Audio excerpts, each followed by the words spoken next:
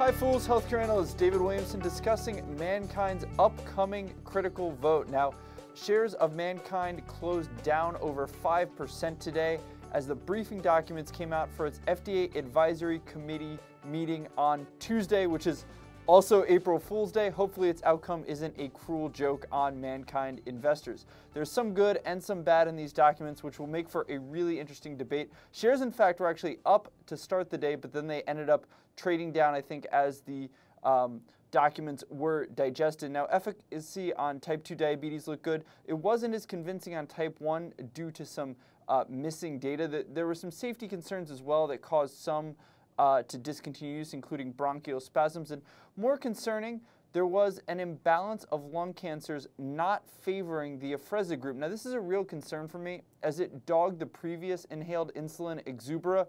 Now, Pfizer pulled Exubera due to poor sales, and a post-marketing trial wasn't sufficiently run to determine if Exubera was in fact to credit for this imbalance. But insulin is a growth agent that is getting deposited directly into the lungs. Now, that's not to say that either of these drugs cause lung cancer. I am not saying that at all.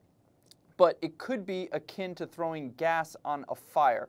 And even if a clear tie is never proven, the presumed relationship could hurt sales of Afrezza. So I'm going to make my prediction. I think Afrezza gets a tepid thumbs up from a very mixed panel. This will put the onus on the FDA and lead to more speculation ahead of its PDUFA date. However, the FDA is really tough on inhaled medicines, so I encourage investors to use caution here.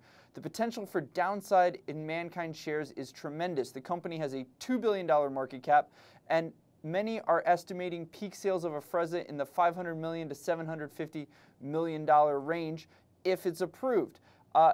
Mannkind could trade south if Afrezza's launch struggles to find traction. That's guiding at 3x, possibly 4x peak sales. There's a reason that 63% of the float of Mannkind is sold short. I think there is a lot of inherent risk in this company, more so than even most biotech binary events. Keep in mind, Afrezza is Mannkind's only product. It is essentially the company, and it's also essentially on its last legitimate shot at approval. It likely won't get any safer or more efficacious, and it's already been rejected twice, the last time for changing to the improved Dreamboat delivery device, so you can't knock the drug for that. But it is what caused the latest delay. Still, this is a critical juncture for Mannkind.